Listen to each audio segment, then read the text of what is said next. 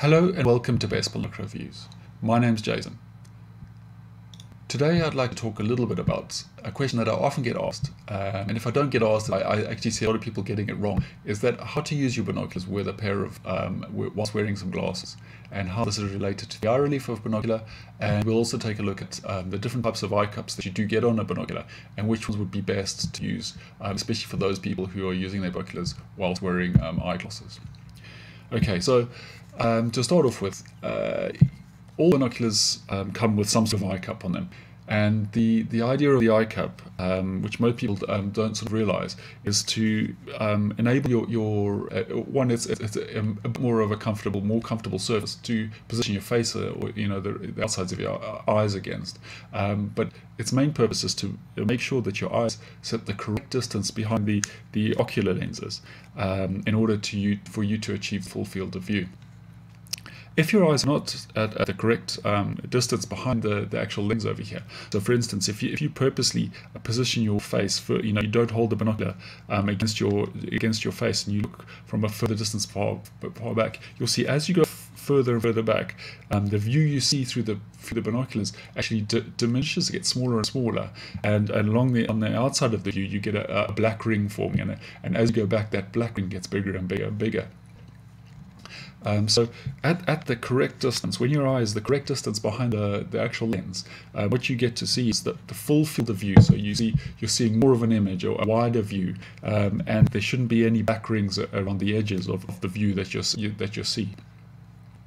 Okay, so each binocular, different binoculars come with a different amount of eye relief, and if you look when you through my reviews, or when you purchasing a binocular, just take a look and make sure that the amount of eye relief is stated by the manufacturer, because it's quite an important number, especially if you do plan to or need to use your binoculars whilst wearing glasses. This relates to another question that I often get asked is, do I need to wear my glasses whilst using binoculars? And the answer depends. I mean, it depends on the slight issue you have with your eyesight and why you wear your binoculars. Why you wear glasses, excuse me. There are many people out there who are short-sighted or long-sighted, don't actually need to use their glasses at all whilst wearing binoculars. It's other issues that force people to. But having said that, if you're out in the field and you you wear your glasses from day to day, and then you have your binoculars with you, for some people it just becomes a bit of a pain to actually take their glasses off and then look through their binoculars all the time. You end up getting a bit jumbled up, and you end up misplacing your glasses, or something like that, or just take some certain time, a bit of time to do it. And I see a lot of people doing it, and they don't actually, they could just set up the binocular correctly to accommodate their glasses, and then they could just keep the glasses on their face and look through the binoculars without having to swap over every time. And this is the same for if you perhaps wearing sunglasses. If you want to, you could keep the sunglasses on and still be able to look through the pair of binoculars and get a really good wide field of view, without at all reducing the experience you have when looking through a binocular. I mean, having said that, I always prefer to take my glasses off. I don't wear prescription glasses, but if I'm having sunglasses, I usually almost always take them off before looking through my binoculars, just because I get a more immersive feel when I do. But each to their own, and some people don't want to. But the most important thing is to be able to set it up correctly, so that you make sure that you're still achieving the best, widest view, most higher quality view that you can achieve. Okay, so slight digression there, but anyway, the eye cups. So the manufacturers should position the eye cups when they're fully extended like this, and you put your face against them. This is the correct amount of eye relief in order to achieve the best possible wider view, and that's at the eye relief that the manufacturer states is the right one. They don't always get this right, but it's usually pretty close. And then also, just when I say they don't always really get it right, what you must also consider is that they just basing that on an average face, as you were. Different people out there will have different shaped faces. Perhaps the bridge between your two eyes, or your nose is slightly different shape, or whatever like that. And so Even if you don't wear glasses, some people may have to adjust the distance slightly just in order to achieve the correct distance. So that's why something like twist up eye cups, they're really great because you can twist them, partly inwards. You don't have to go fully maximum or to the, you can to any position along here. On a good pair of binoculars, the resistance is enough so that I can position them at any point and they will stay there quite sturdily, and that's something really to look forward to a pair of binoculars. And if you read my reviews, it's a point that I do make, because some of the cheaper binoculars out there, even with twist up eye cups, you have the eye cup, you want to position it a sort of certain distance away that's correct for you, and you push your eyes against it, and it actually just it folds inwards like that, which become a bit of a pain, and you have to like feather your face against the eyes, against the cups, and it just becomes something that you shouldn't have to worry about. And it is something to look for on a good pair of binoculars like these. The other thing is binoculars with twist eye cups will often have a click stop or two, some of them. This only has one on these, not so that it actually clicks into base at this position. But having said that, these have enough resistance to position it anywhere along the from fully extended to fully retracted. So there you go. So people who wear glasses, so people who don't wear glasses will generally have them fully extended. Because but depending on your face, you might need to change it. But generally, you'll have it. You'll fully extend the eye cups, and that's you're ready to go. Now, so what happens when you want to wear glasses and look through your binoculars? So if you imagine my eyes are basically the position of my palm of my hand over here. If I don't have glasses on, my eyes can go right up against the cups, and that's the correct position. Now if I put glasses in between my eyes and the actual binocular, you'll see that the glass creates a bigger gap over here. So to accommodate for this gap, basically all you need to do is twist the eye cups in. Now quite often it'll mean you twist them in fully, and as you can see, the actual glasses get a lot closer to the lens, the ocular lens in the binocular, and then thus your eyes move forward too, and hopefully then you'll be able to achieve the full field of view. But this is where it's important that the pair of binoculars that you choose, especially if you want to use glasses, the pair of binoculars you choose should have enough eye relief so that it can actually accommodate for this distance. Now this will obviously depend on the type of glasses you wear. Some glasses are more flat, or some glasses your eyes sit a bit further back on the inside of the glass, and some people's eyes are a bit closer to the lenses. It will depend on a number of factors how close you can get to the actual ocular lens. So to be safe, you're looking for a binocular that has a lot of movement over here, so you can adjusting them accordingly. At the same time, they need a lot of movement.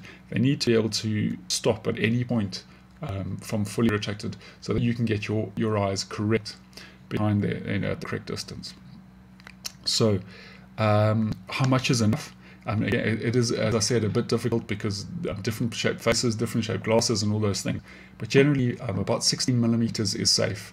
You do get binoculars that are very long eye relief. You can get up to 18, 19 millimeters. About 16 millimeters I consider a long eye relief binocular. Many people get away with 15, 14 millimeters and be able to wear their glasses quite fine.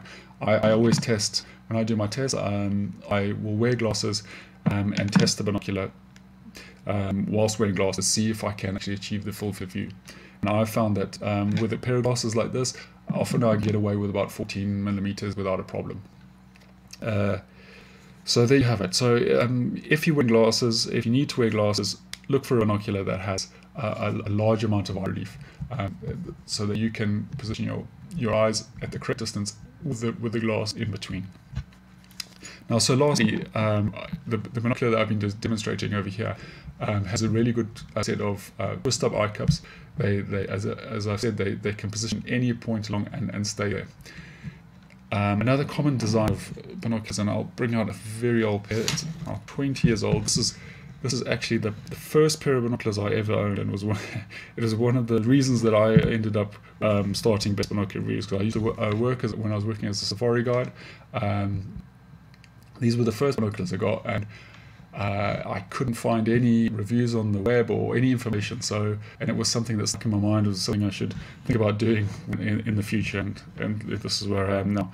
Anyway, the binoculars I bought, these old Steiners, they weren't that expensive.